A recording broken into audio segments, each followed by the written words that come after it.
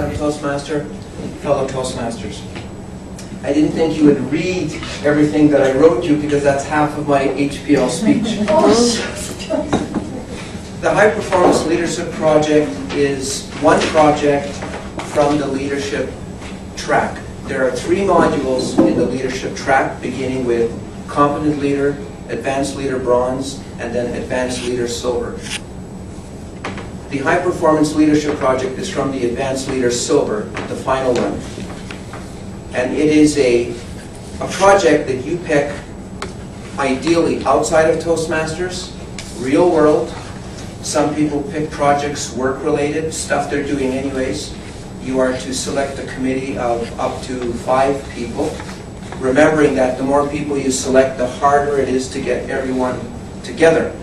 The manual, if you've seen it, is a complete manual. This is for one HPL, High Performance Leadership Project. It begins by giving you some background into what leadership is about, to assess the qualities. I think there's 6 qualities of a leader, and to put yourself down after assessing your background and skills, assessing yourself at where you wind up as a leader. By the time you finish the project, you will redo that and to see if you have strengthened in any of those 6 areas, and you should have. The project can typically take anywhere from several months to several years, as long as you want to make it. Ideally, probably 1 to 2 years, I think personally. And it's nice to take it outside of the club, because the true leadership skills that a person learns within Toastmasters won't do you any good if you can't apply it out in the real world. Whether it's your family, whether it's your church, whether it's your social network, whether it's your work, and perhaps your self-employment role. It's funny how this all started, because it started a long time ago. Growing up in West Central Manitoba, in a town of 400 people, where the season could encompass 5 months of winter, you begin to rely on AM radio, which is what we had, connected to a station 60 miles away. And in a bleak of winter, it was quite something to listen to the radio, even though there wasn't really that much interesting on it. Remember, this is AM in the early 70s and 80s. But the wireless aspect intrigued me, much like Andre. I'm still intrigued by wireless radio.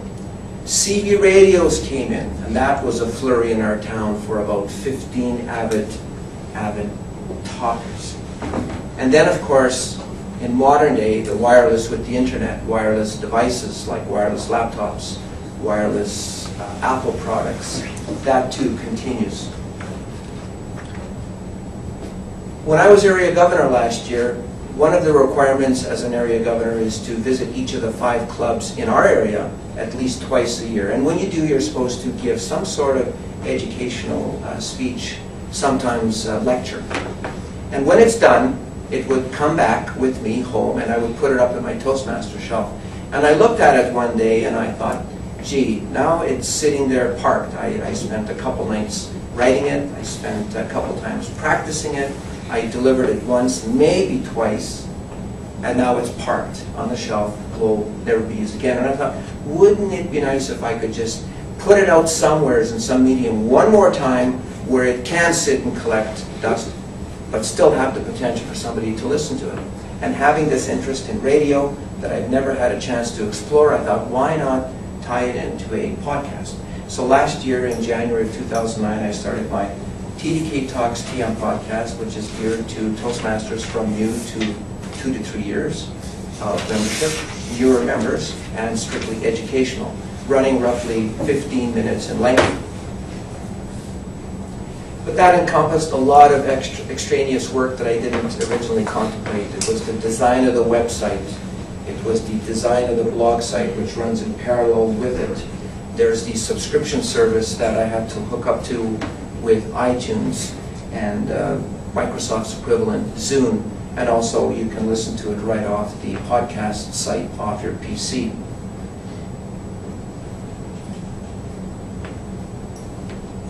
If you're not sure about something about the Advanced Leader Program, to save time, you can come and see me after, and I can tell you a little bit more of what I know about it. So far, as Irma has said, I have done 16 shows. They're roughly about 15 minutes each. I've interviewed the international president last year in Saskatoon for about 15 minutes. I was a little nervous because that was my first big interview. After rehearsing and flying down there and having only 2 hours, and then it dawned on me about 5 minutes through our interview, she kept calling me Larry. And I thought, my goodness, I've prepared everything, and you couldn't imagine what can go wrong. And I said to myself, well, I didn't quite brief her on my name. Of course, I didn't want to embarrass her, and I kind of rolled it into the theme of Daryl, Larry, Daryl, and Daryl from Newhart, coming from a family of 3 boys.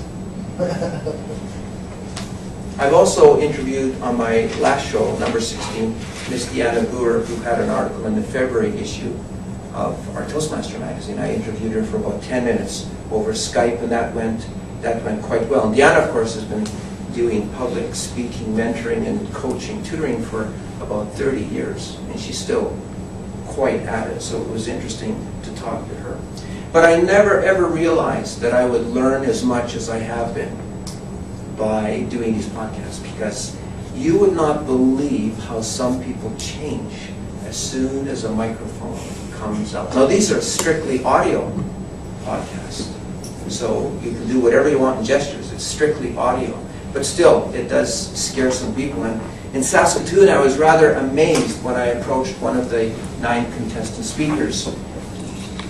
The person competed, I don't know how many times at that level. There were 9 competitors. I got each one of the 9 to give me 1 or so minutes, 1 minute of just, after they're done, of course, of how they felt they did, just last minute feelings, how they did, their vibes, anything. And this person just clowned right up. I couldn't believe it. So I thought, along with my podcast, it's a chance for me to instill in the people that I'm going to interview, instill in them confidence and honesty that whatever they say, if they do blurb and say something they shouldn't have, they have to trust me that I'm going to cut it out, because I'm certainly not there to embarrass anyone. This is geared to be educational for not only Toastmasters, but people outside of Toastmasters who may have heard about us and want to know more about us.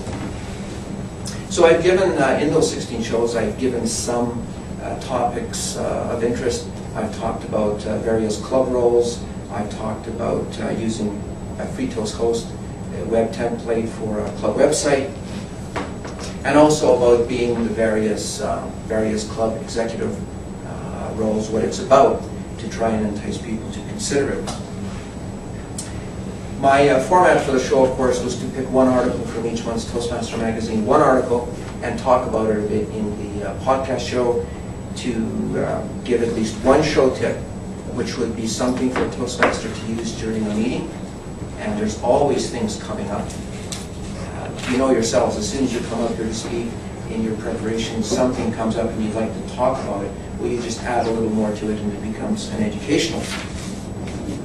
So in a way, I think this is sort of my way of trying to give back. It also leads me into another realm, which is kind of nice to do, is mentoring and coaching new members, because I do learn quite a bit from mentoring and learning from somebody new. The problem with being in something for too long, no matter what it is you get complacent, you get biased, and you start developing these.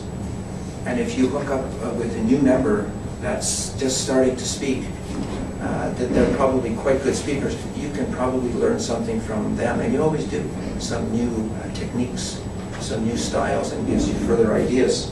So it's my way to try and give something back. I'm currently working on a new website, which is taking, again, an enormous amount of time, but I hope it goes for another year at least. I've got a couple of interesting topics. I'm now thinking about using guest co-hosts in order to lessen myself from all the talking and hopefully not generating too much monotony for all the listeners, hopefully some of which are yourself. So that is my high-performance leadership project. The whole project entails giving this introductory speech, doing some committee work on rounding out my project, and towards the end giving another final wrap-up speech probably for another 7 to 9 minutes to hopefully all of you, which will probably take probably in the next 6 months or so. So I hope you listen to it. I have my Toastmaster biz card here with the website on it. If you want to take a shot and look at it, give me some feedback, that's always welcome. That is my high performance leadership project by the Toastmasters.